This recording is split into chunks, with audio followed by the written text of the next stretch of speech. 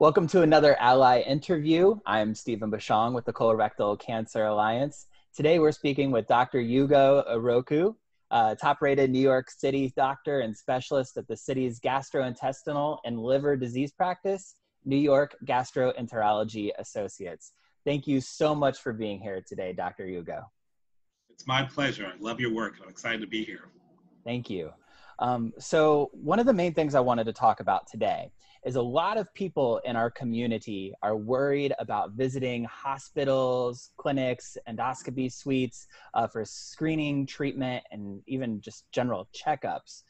I want to know, in your opinion, should they feel safe in these environments? They should. I would say that's the number one question I get from each and every single patient. Is it safe to come in? There was actually a study that was done in New York City where they looked to see how much disease was going about in the hospital setting. They looked at 25,000 workers across 25 different health centers.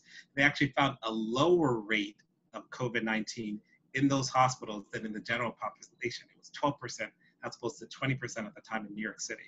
What does that mean? It means that we're doing the right thing. We're wearing the PPEs, the masks, we're putting on the gloves, we're sanitizing things, we're doing everything we need to do to make sure things are ready and safe for our patients to come in. Yeah, that makes me feel better, I'll tell you that much.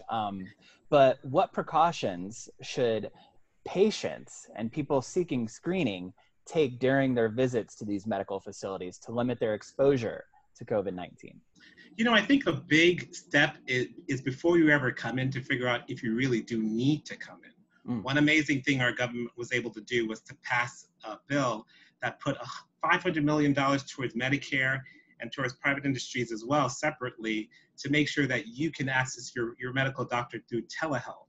What does that mean? It's almost like FaceTiming with your doctor or Skyping with your doctor. We have secure channels, you're able to talk to us, and sometimes people don't need to come in. But when they do, a couple of things help. Number one, fill out all your registration forms before you ever get here. That always helps. Number two, ask the staff if there's anything else that you should know about.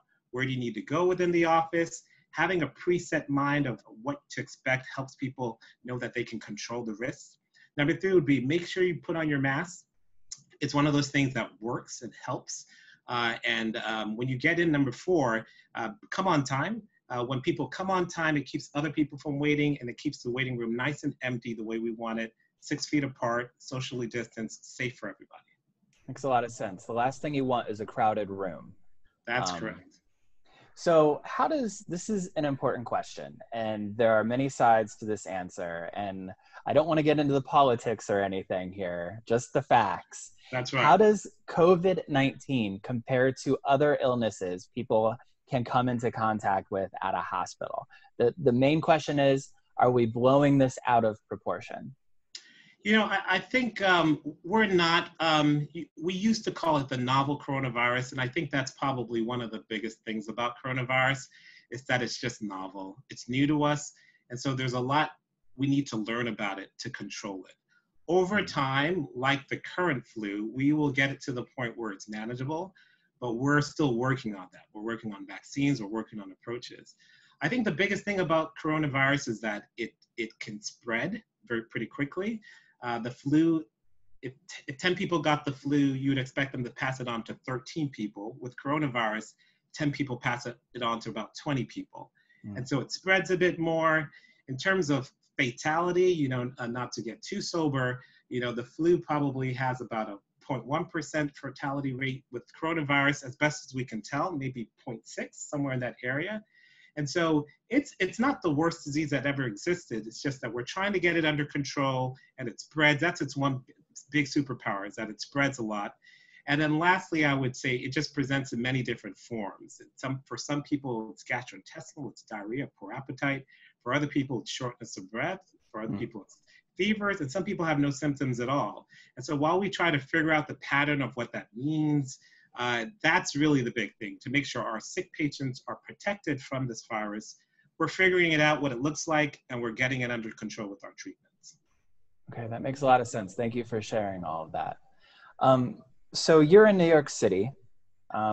Everyone around the country heard a lot about New York City as COVID-19 cases were climbing toward their peak there. What was your experience like as a doctor? I mean, in the epicenter, the previous epicenter for COVID-19? You know, I think that first and foremost, I experienced it as a person, just as a father of two, a husband, as a kid of my mom, a brother, my siblings. It reminded me a lot about like of 9/11, how the news of it just was really shocking and somewhat numbing. It was something that initially started, it seemed so forward and so far away, but very quickly, you know, touched ground, and we had ground zero here. It went from being something that was in Wuhan or Italy to something where our patients were getting it, and eventually even some staff we knew who had it, and then eventually we heard of people dying from it. I had a friend in his 30s who passed from it. Someone in my place of worship, my church, two people actually passed from it. So it became very personal and very real pretty quickly. And so ultimately, I think one of the things that happened is that we went from a position of just experiencing it to a position of wanting to control it. And I thought that was a very empowering step that New Yorkers took. We kind of wrested the locus of control out of the hands of the virus, and we figured out what we could do. And I think that was a big part in turning it around and ultimately flattening the curve for us. I'm sorry for the losses that you experienced due to COVID-19. Thanks, appreciate that. To that point, what advice would you give to people, both patients and medical providers in parts of the country where diagnoses are rising? Yeah, so first and foremost, I have to say, of course, take it seriously. I feel in talking to my colleagues who are physicians in other cities and states where the numbers are rising, they get it. They feel it. It's less of a question. It's less of a question mark as to whether or not it's a scam. It's definitely a real virus. In other places where the numbers aren't so high, they're not feeling it as personally, but I think taking it serious is issue number one. Number two, again, what helped with us was realizing what we could do. I knew that I could wash my hands. I knew that I could wear a mask. I knew that before I touched my mask, I could wash my hands or disinfect it with an alcohol sanitizer to avoid me like infecting myself. I knew that I could socially distance. And so passing that message on to our patients made a big deal, made a big impact, I think, here. And then secondly, as a provider, there's just, sometimes there's just a role for bravery. You know, there's really no other way to put it. You know, myself, I had to take on-call services in our hospital here through the period, but they were I had colleagues who served in even greater degrees who even went to the COVID floors and were there full-time, so not just on call, but full-time working day in, day out. And so it took a lot of bravery, I think, and it really was impressive what not only the doctors, but definitely the nurses, the nursing techs, and really all the essential workers who day in, day out didn't stay home, didn't call in sick, but got up and kept New York City functioning.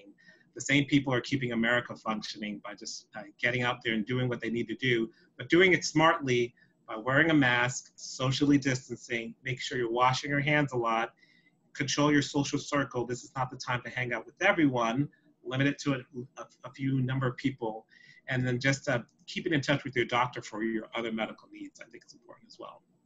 Yeah, I know we at the Alliance believe that medical providers are now, and quite frankly, always have been heroes. So thank you for everything that you've done and your colleagues have done during this time. But beyond that, how can we, patients, survivors, and caregivers, thank you and others in the medical profession, you know, for being there for us through this difficult time? You know, I think the biggest thing would be to, we hate to see a divided America. I think if we could just get on the same page and talk things out in terms of our approach to the virus, we can't fight each other and fight the virus at the same time. The word mask has become a little bit of a dirty word throughout the country.